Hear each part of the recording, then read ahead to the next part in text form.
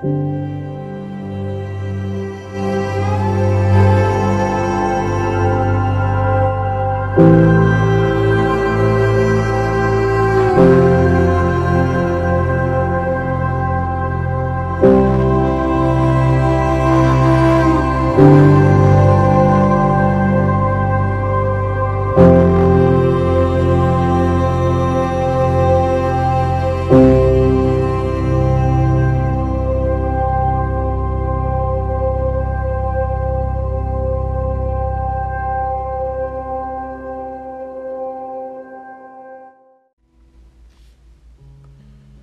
welcome everyone to this Good Friday experience, a very unique Good Friday experience. And just let me at the outset say here, we want to just welcome everybody in and have as many people join us as possible. And so I know we've gotten some requests from folks who are not on Facebook who are saying, hey, I'd love to be part of this, but I don't have Facebook. If you know someone like that, I know Chrissy is going to be including in the chat some instructions for how it is to share this with people who aren't even on Facebook. And so thanks, Chrissy, for being our host today.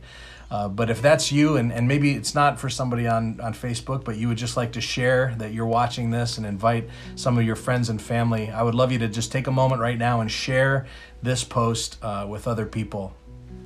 If you're on a phone, you can share it, and you can share the link or share it whatever way you choose. If you're watching on a laptop or a computer or a TV or Roku or whatever you have, I'd encourage you to have this on the biggest screen possible. I think that's going to be the most enjoyable experience. But if that's you, if you're watching on a computer, you can just copy the web address out of the top part of your screen there and paste it into an email or text message or however you want to do that. I also want to encourage you to get some supplies together if you haven't already.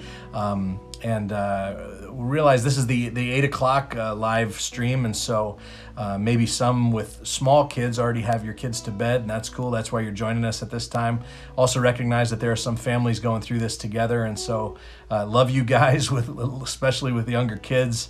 And what a time to be alive. But there's a little scavenger hunt piece of this, and it's going to be a meaningful experience. Whether you're a kid or not, I would encourage you to do this, to get some coins, just a handful of coins, a nail, some vinegar, red wine vinegar, something like that, a rag or a newspaper that can be torn, some bread and juice or crackers and juice and cookies and sparkling water, whatever it is that you have. We're going to share communion together a little bit later, and then a candle and something to light that candle with. And I just want to say, if you have really small kids with you right now, to use your discretion with those kids. We're talking about Good Friday. We're going to be talking about some intense stuff that Jesus went through. And so if you think it's going to be too intense for your kids, I would encourage you to maybe put them to bed and watch this on playback a little bit later. So go ahead and get those things together, share the post, get your stuff together as we prepare for this interesting Good Friday experience. And as I say that, I would just ask the question here, why do we call this Good Friday? What makes this day good? Because we usually don't call it good when we go to a funeral. We don't normally celebrate death. We mourn death. We question death. We fear death. We avoid death. We curse death at times. But we don't really even like to talk about death or think about death. In fact, many of us have built our whole lives around the idea of, I never want to think about this. I want to avoid it as much as possible. So we love life, and so we have games called life. We have cereal called life. I don't know the last time you've had cereal called death, unless you're a night owl. Maybe cereal represents death to you. I'm not sure. But so if we despise death so much that we don't even want to talk about it, we don't want to think about it, why is it that we come to this day and we call it good? Good Friday. It's the day Jesus died. What makes it good? Well, I think we can find the beginning of the answer in a passage in 2 Corinthians 5:21. Paul says this. He says, God made him who had no sin to be sin for us. And I want you to listen to these three words. So that we might become the righteousness of God. God made him who had no sin to become sin for us, so that we might become the righteousness of God. And so we recognize that Jesus' death represents something bigger. And it represents something that impacts us directly. He says, so that we. I'd love you to repeat those words with me. So that we. So that we. You see, the things that Jesus went through on this day, they were not meaningless things. They were not selfish things that only impacted him. They were things that impacted us. And this is why it's good. This is because this day means everything to us. He died so that we could have a relationship with God. He died so that we could be cleansed from sin, so that we could be whole, so that we could be forgiven, so that we, as this passage says, could be righteous, right standing before God. And so tonight, even though we're remembering a death, we're going to stand between, we're going to hold in the balance, sorrow and celebration as we go through this time together. The Bible says that by his wounds or by his stripes, that's the sorrow part. And then it says, we are healed. That's the celebration part. By his wounds, we are healed. And so here's what I want to encourage you to do tonight. I want you to participate, all right? The worship team's going to lead us in some incredible music. I would love you to sing along, even if it feels awkward there in front of the screen. Whoever you're with, whether you're with some family or friends or whether you're by yourself, sing along, participate, read along. As I mentioned some of these scriptures, look it up quick in your phone or on your device. If you need to have a side conversation where you do some interpretation of what's going on for your kids or explain something to them, that is all good. If you want to participate in the chat, that's great. And to get us rolling in the chat, I'd love you to just put in here as the first couple songs play, what are you thinking about as we enter this Good Friday? What's on your mind? What's on your heart as we're coming into this time together, Good Friday 2020? So this experience is going to be 45 or 50 minutes long or so I just want to get you ready for that. I would love you to settle in, and it's going to be a really profound experience. So as the worship team leads us, would you enter that in the chat or just ponder it in your heart? What are you thinking about? What's God doing in your heart as we enter into this time on Good Friday 2020?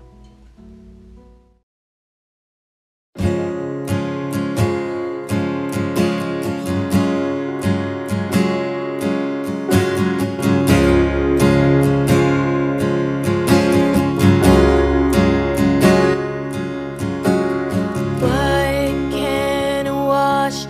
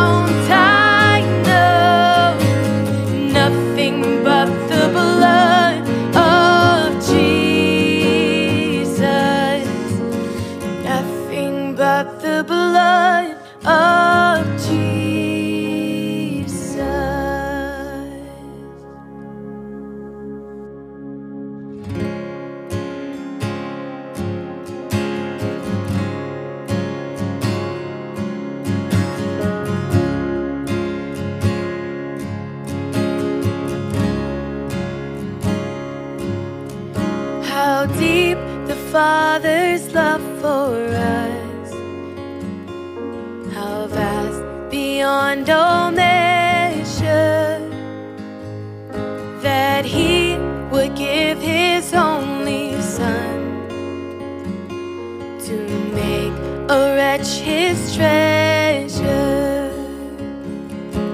How great the pain of searing loss!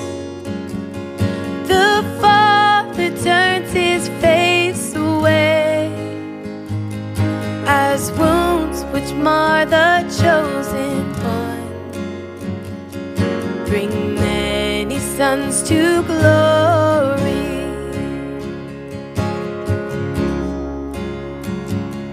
Behold the man upon a cross, my sin upon his shoulders. Ashamed, I hear my mocking voice call out among the scoffers. It was my sin that held him there until it was accomplished. His dying breath has brought me life. I know that it is finished.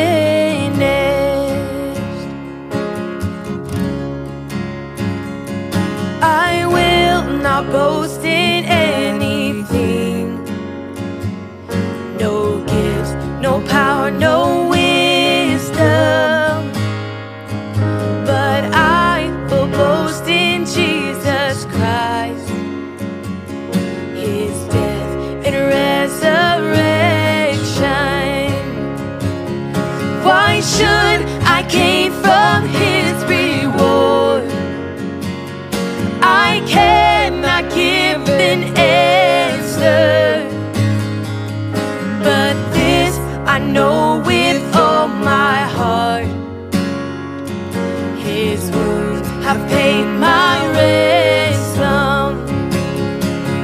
Why should I gain from his reward?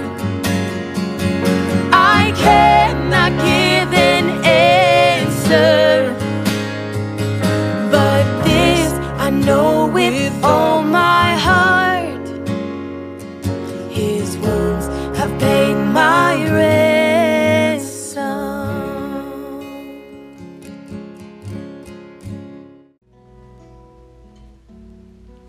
Thanks so much, guys. What a powerful set of worship. And I'm just looking at these comments. You know, Paula says, "Have your way, Lord." Betty, Rebirth. Pure Love from Kathy. It's just what we're thinking as we come into this Good Friday. Rob, I'm thinking about a new start in life. Shalene, how much he loves me, no matter my sinful ways. Christy, the living hope of Jesus. Rick, looking to Jesus, the founder and perfecter of our faith. Oh yeah, we're praying for you, Carol, as well. Lisa, his dying breath brought me life. Carrie, a complete gratefulness and feeling extremely blessed. I mean, just good stuff as we come into this time. And so what I want to do tonight is really want to answer this question, you know, why is Good Friday good, as we look to what Jesus accomplished. And to help us do that, I'm just going to walk us through kind of the story from Thursday night, from last night, Maundy Thursday, where we left off the story, and just walk us through the crucifixion of Jesus. And remember, last night we were celebrating that Last Supper of Jesus, the final Passover meal that he had with his disciples. And that meal is what set in motion the final dramatic events of Jesus' life. It was at that meal, at that dinner, that Judas stood up and he left the table and he went to the officials that he'd already made an arrangement with earlier in the week. And then the rest of the disciples leave that dinner and they go with Jesus to the Garden of Gethsemane. And I want you to see a picture of this Garden of Gethsemane. It's quite an incredible thing. Check it out.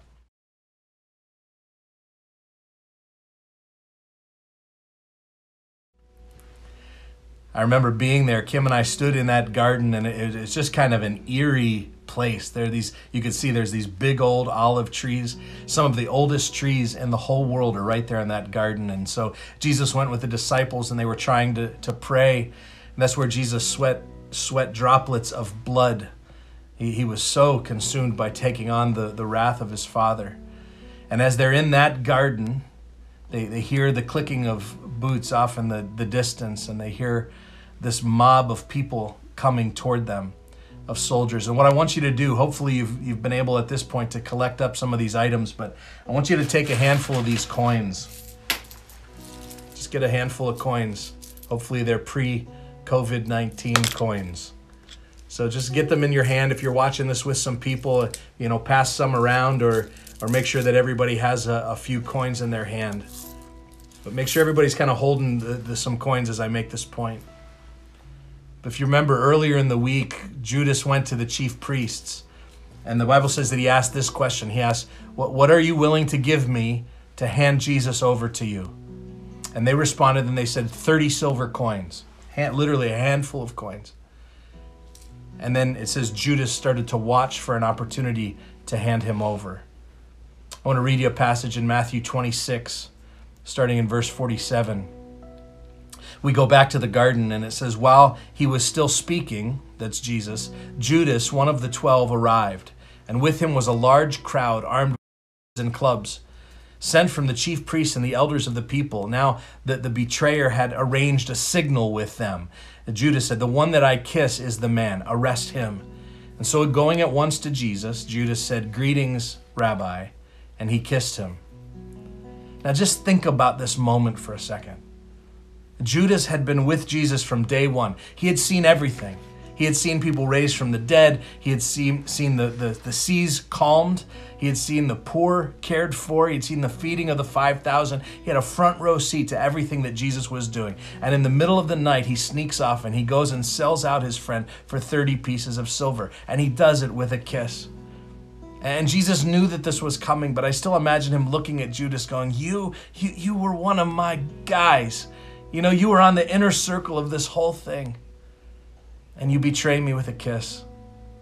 And this starts off a series of events of betrayals and denials from the rest of the disciples. And they abandon Jesus, and they all scatter all over the place. And Jesus is left to walk this road to the cross alone. And I ask you tonight, have you ever been betrayed?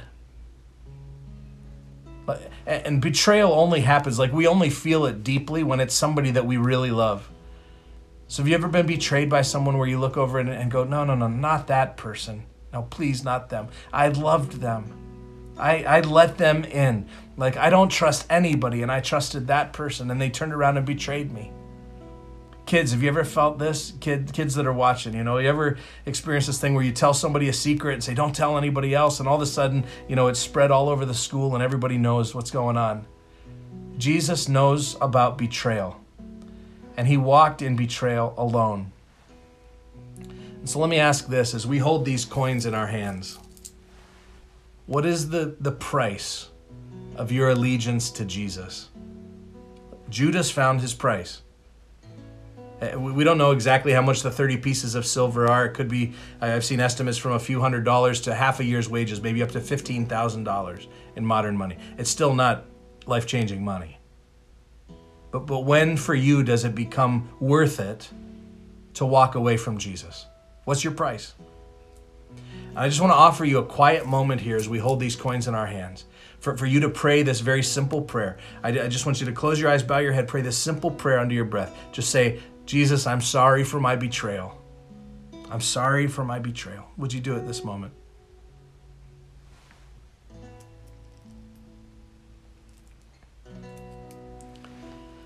But remember, we're talking about why Good Friday is good. And these three words are so key. So that we. Because this is an event that Jesus just did for himself and for his own good. This is an event that Jesus did for us. And so here's what I want to remind you of. Jesus was betrayed. He was betrayed by Judas with a handful of coins. So that we could have hope. It's powerful. Jesus was arrested in the garden. You can put those coins down, by the way. Jesus was arrested in the garden at the hands of Judas and this mob that he brought with him. And Jesus went through a night full and a morning full of legal proceedings. He stood before the high priest. He stood before the Sanhedrin. He went before Pontius Pilate. He went before Herod then, and then he came back before Pontius Pilate. This is when Pontius Pilate said, hey, I think he's innocent. There's nothing that I can, convict him of. And he brings him to the crowd, and the crowd says, crucify him, crucify him. The same crowd that was waving palm branches a week ago now is saying, crucify him. And so Pontius Pilate caves to public opinion, and he releases Jesus to be crucified. Well, what happens next early that morning of Good Friday is just dreadful. Jesus was flogged. He was beaten within an inch of his life. What they would do to then people who went to crosses in those days, it was a common occurrence. They would tie around their neck whatever the accusation was. And so he would have worn a sign around his neck that eventually, when he got crucified, would have been hung above his head. And we know what that sign said. It said, King of the Jews. It was a mocking sign. He was being accused of blasphemy, of claiming to be a king and not actually being a king. And so they put a crown of thorns on his head, and they mocked him. And about 8 a.m., the morning of Good Friday, Jesus began to walk, carry his cross toward Golgotha. It's called the place of the skull. It's a hillside that looks just like a skull. At 9 a.m., the Bible calls it the third hour, they crucified him. What I want you to do right now is to take that nail in your hand. Hopefully you were able to get a nail out of your garage or workshop or one of the drawers in your kitchen or wherever nails might be. But I happen to be married to a carpenter. My wife is a carpenter, and so she was able to come up with these pretty authentic looking nails. This is probably what the nails would have looked like when they crucified Jesus. But I want you to take that nail and just pass it around. If you're watching this with some people or if you're by yourself, I want you to just feel the tip of that nail. Press it into your skin a little bit. Press it onto your wrist a little bit and just feel the sharp point of that nail. The nail that they used for Jesus would have been probably about 7 inches long. I got a little picture of the nails and a crown of thorns. I want you to see them now.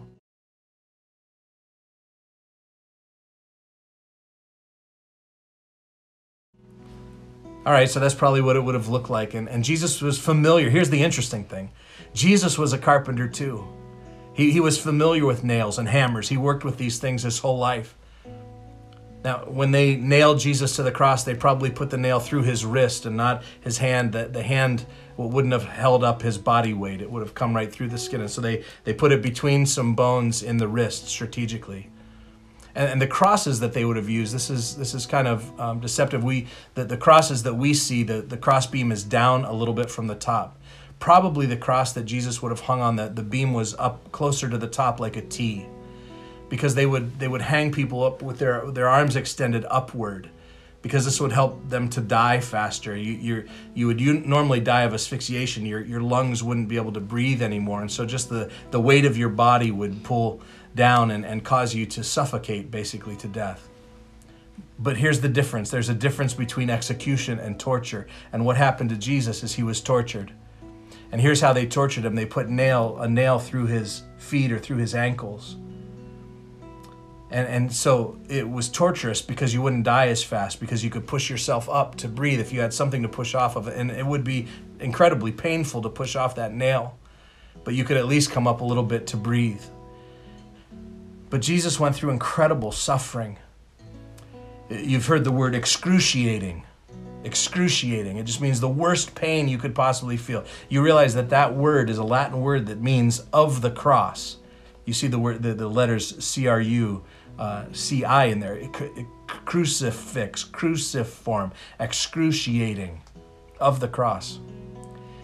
And so they got to the place where they would crucify him, and the soldiers shoved the carpenter to the ground. They stretch out his arms against the beams, and one of the soldiers presses a knee against his forearm and a spike against his wrist. And we ask the question, couldn't Jesus have stopped all of this? I mean, he calmed storms, he fed the 5,000. Couldn't he have put an end to this? And the answer is absolutely yes. And so we ask a follow-up question, well, why didn't he do it? Here's why. It's because it wasn't the nail that held him to the cross. It wasn't the soldier that held him to the cross. It wasn't the hammer. It wasn't the crowds. It wasn't Pontius Pilate. You know what? He knew how to work a hammer. He would have nailed himself to the cross. You know why? Because the nail didn't hold him there. It was love that held him there. It was forgiveness that held him to the cross. And here's the thing you have to remember is that between his hands and the wood, there hung something else on that cross, and it was a list, a long list. And it was a list of your mistakes and my mistakes and our lust and our lies and our greed and our weakness and our shortcomings and our shame and our careless words and our wayward thoughts. And Jesus says, I'll take that. I'll take it. I'll take it. I'm going to nail it right here to this cross with me. But listen to this passage in Colossians 2. Paul says, God made us alive together with him, having forgiven us all our trespasses by canceling the record of debt that stood against us with his legal demands. Listen now. This he set aside, nailing it to the cross.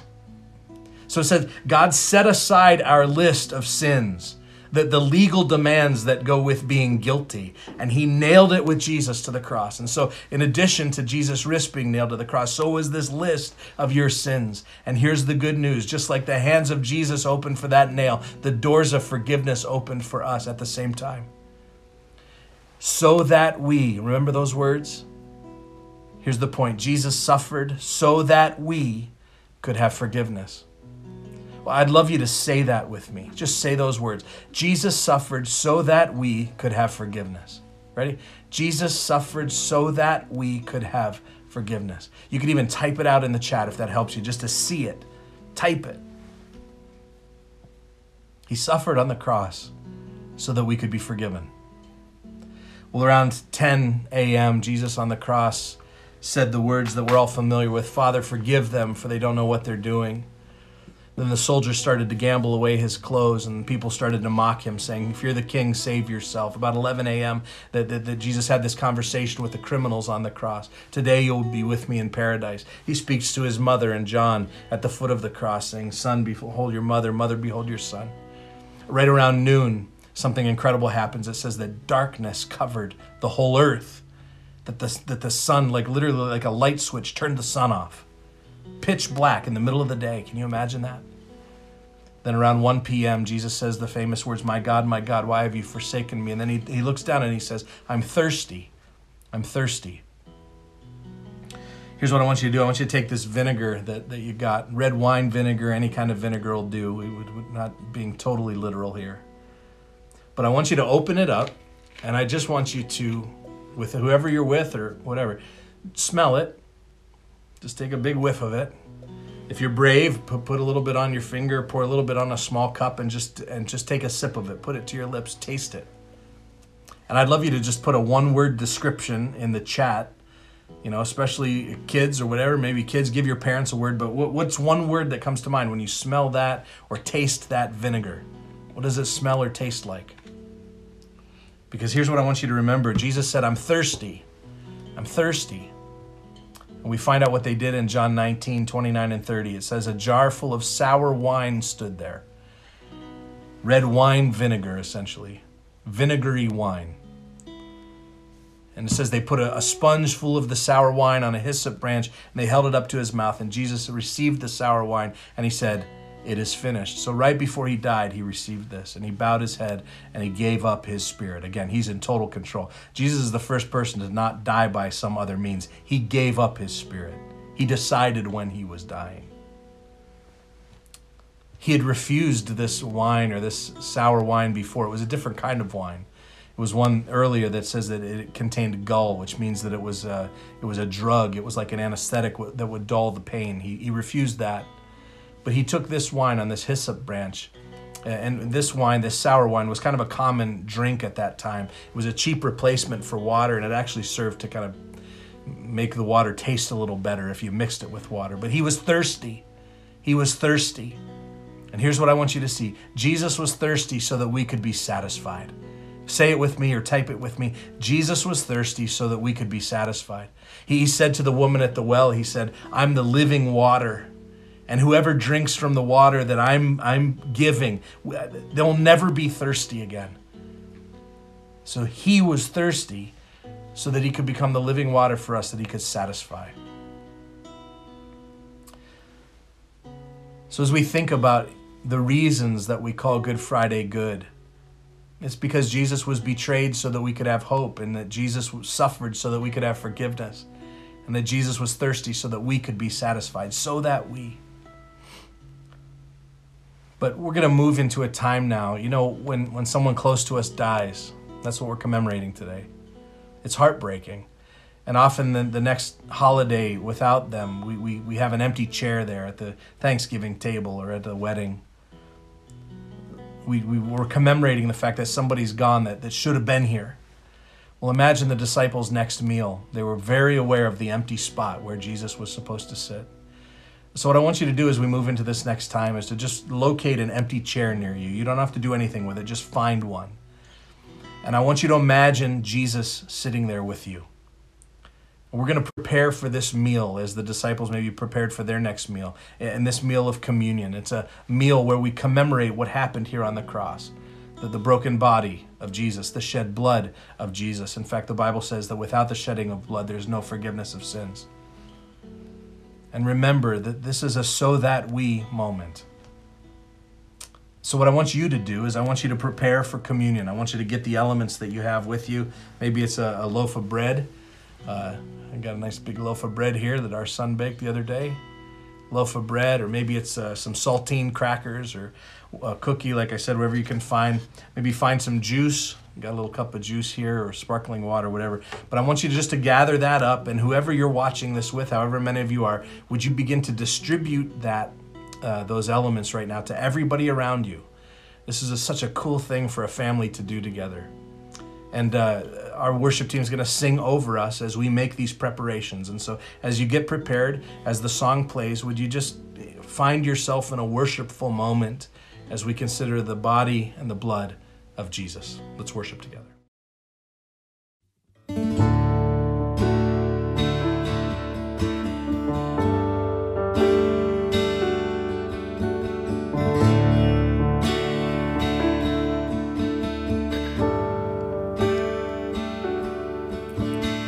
Oh, the blood, crimson love, price of life's demand, shameful sin placed on him, the hope of every man.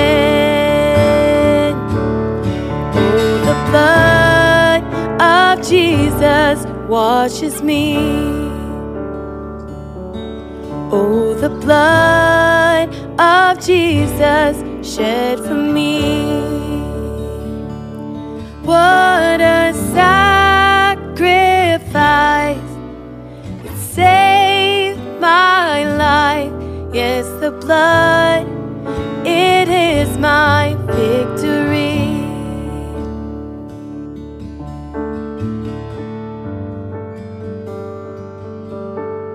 Savior, Son, Holy One, slain so I can live.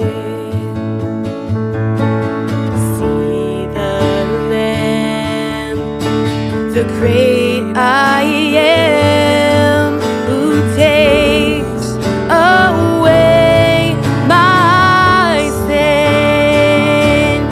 Oh, the blood of Jesus washes me. And oh, the blood of Jesus shed for me. What a sacrifice that saved my life. Yes, the blood, it is my victory. And oh, the blood of the Lamb. Oh, the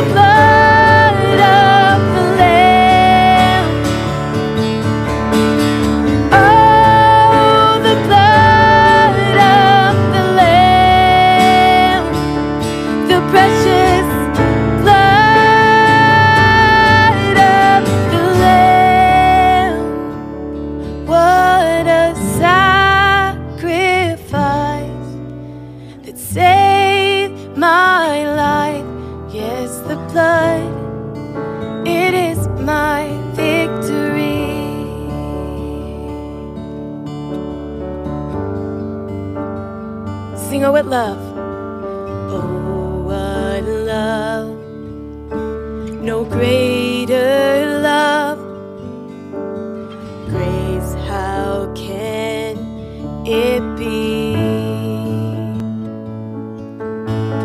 that in my sin, yes, even then, he shed his blood for me, yes. And oh, the blood of Jesus washes me, it washes me. Oh, the blood of Jesus shed for me. What a sacrifice that saved my life. Yes, the blood, it is my victory. Oh, the blood, it is my victory. Yes, the blood, it is my victory.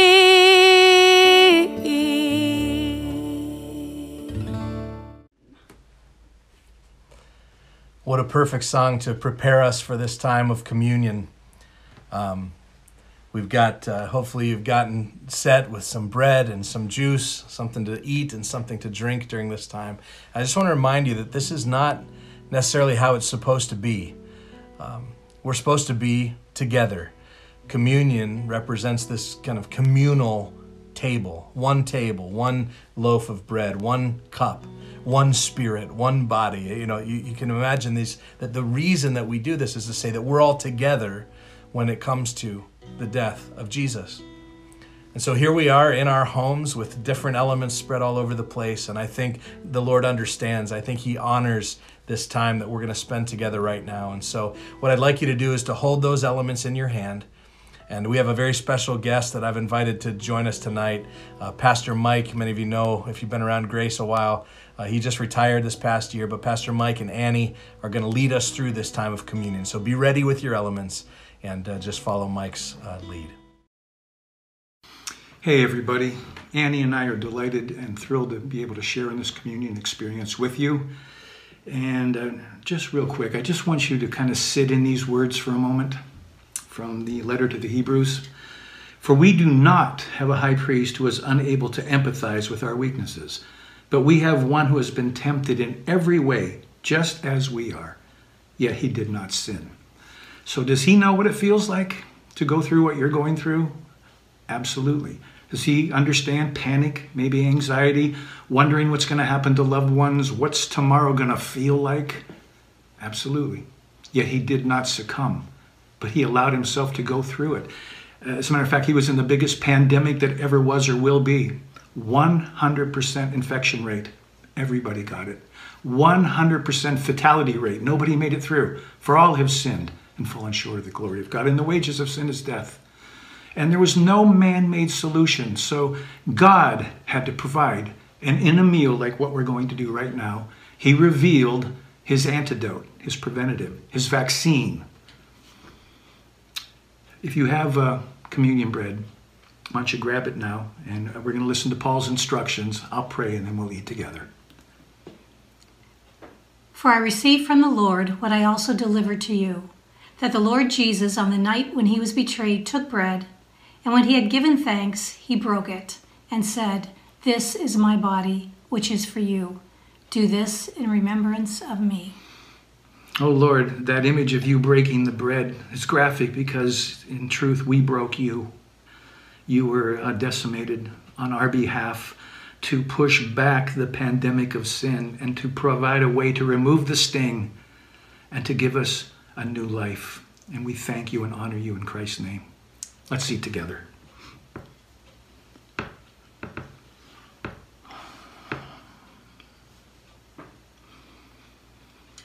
In the same way, also, he took the cup after supper, saying, This cup is the new covenant in my blood. Do this as often as you drink it, in remembrance of me.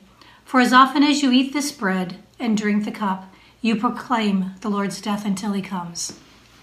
Let's pray together. Our Father in heaven, Lord Jesus Christ, at his side, Holy Spirit among us, this was your doing.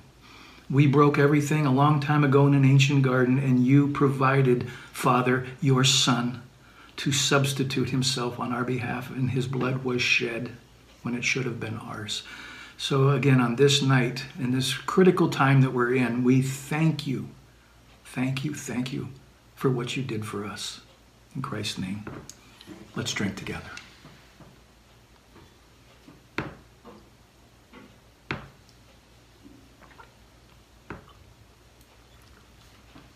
So, my friends, my family, let's remember, promises of God are ironclad. They're immovable.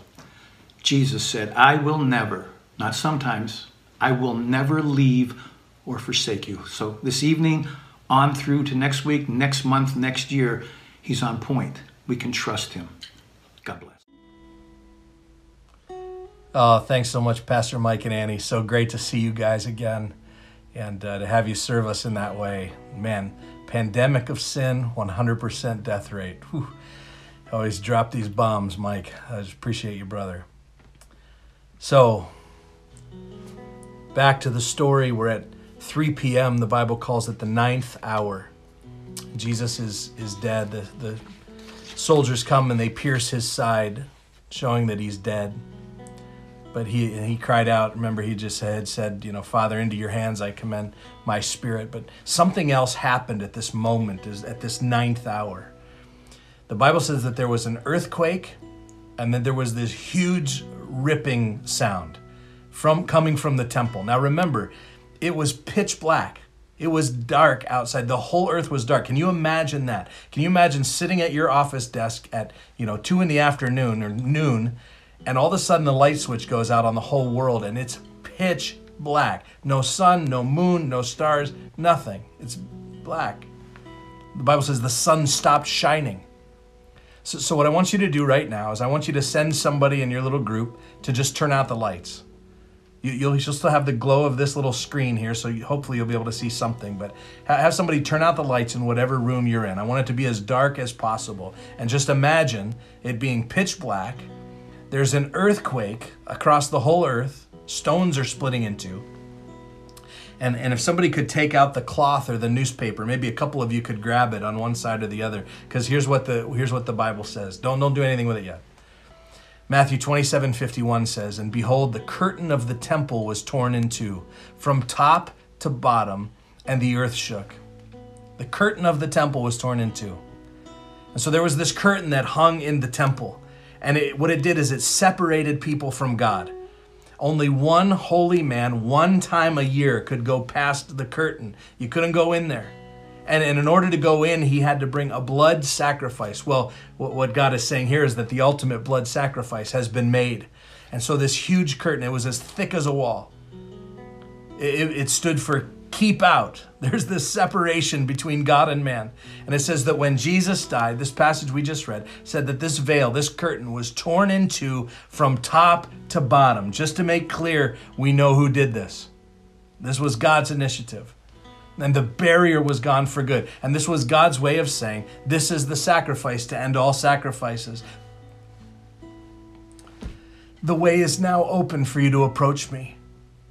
Now anyone who comes to God through the sacrifice of Jesus has open access. The barrier is gone for good. Here's the fourth thing that I want you to see. Jesus died so that we could come in. That we could come into his family. That we could come into his table. That we could come into his kingdom. That we could come into his throne room with incredible confidence. And so I want you to grab that cloth or that piece of newspaper or whatever it is. Once you get a little rip going, and I want you or somebody or a couple of you to grab one end or the other. I want you to rip it from top to bottom. Here we go, all together. And when we do it, we want to say, we can come in, or I can come in. The way is open for me to come in.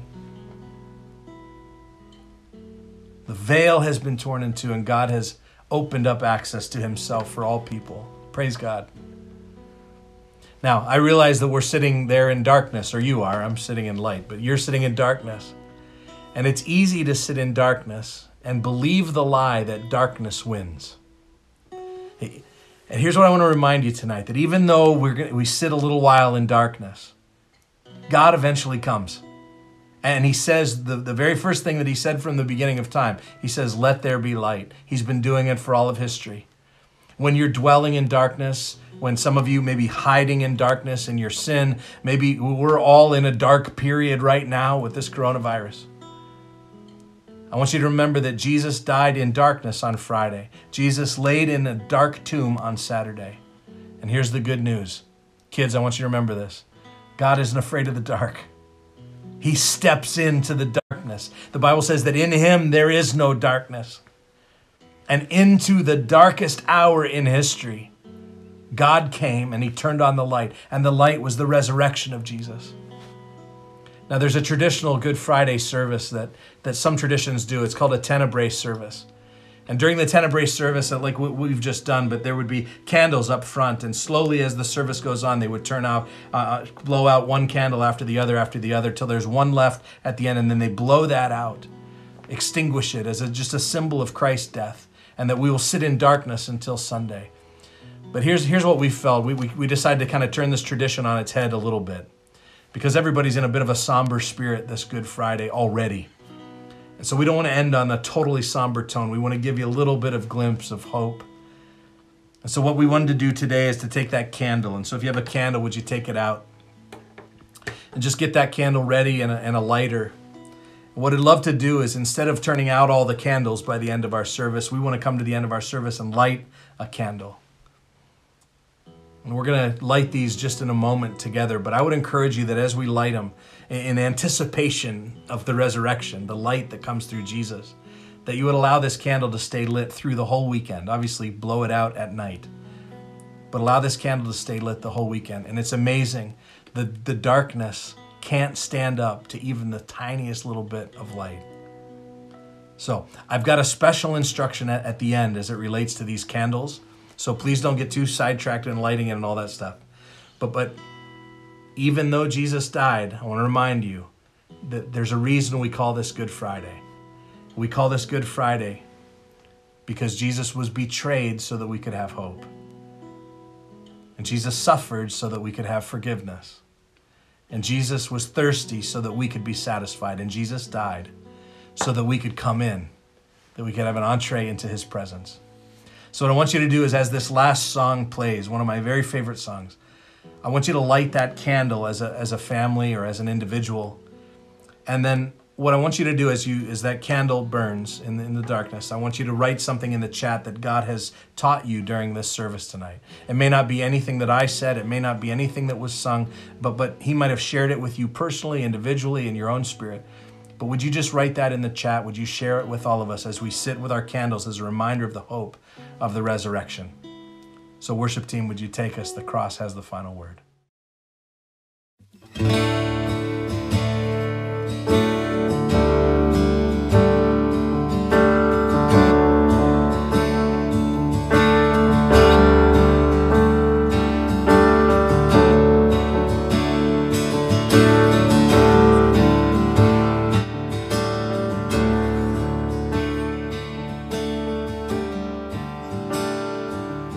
The cross has the final word. The cross has the final word. Sorrow may come the darkest night. The cross has the final word.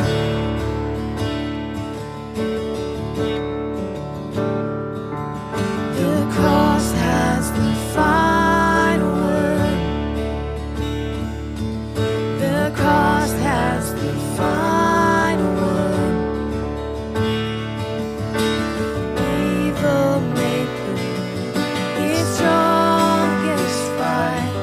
The cross has the final word.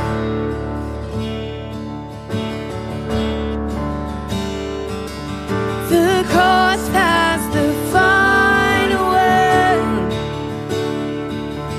The cross has the final word.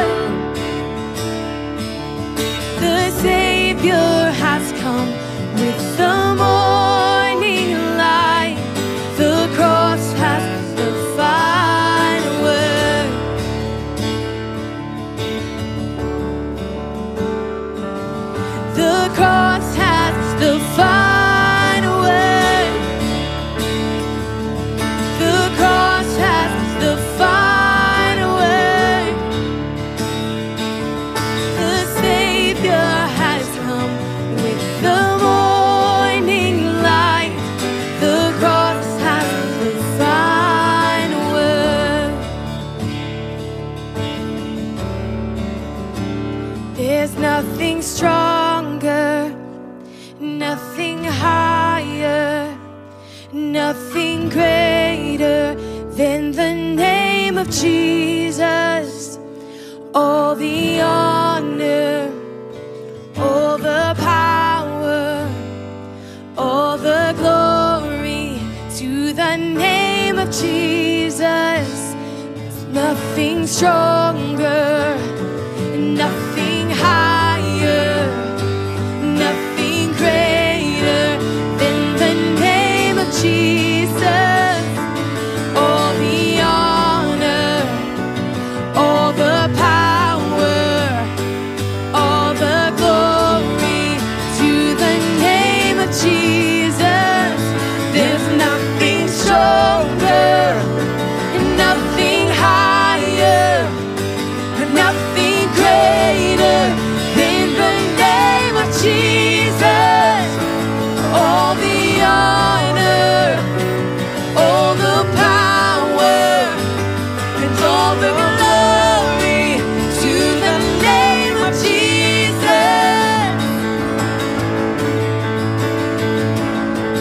The cross has the final word. The cross has the final word. He traded death for eternal life. The cross has the final word. Sing the cross. The cross has the final word. The cross has the final word.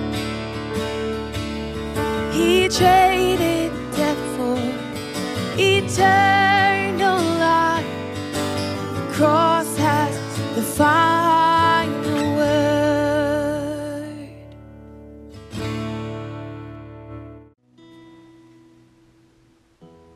Isn't that a great song? Man, it says it all.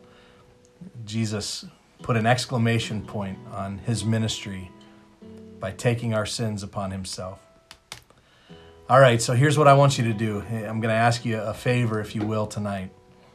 If you haven't already, I would have somebody turn the lights on. And what I would love for you to do is the candles that you have, if you'd extinguish them, only to light them again, because we want to let them burn all weekend.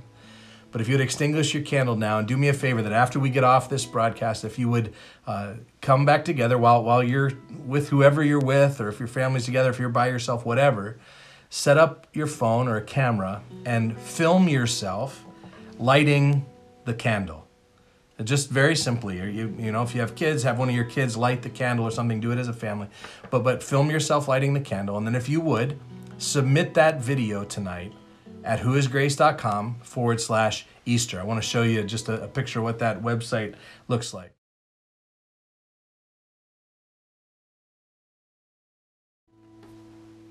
So you see that button there, you just click that button, it takes you to a very simple form where you can upload the video from your phone or your device or whatever.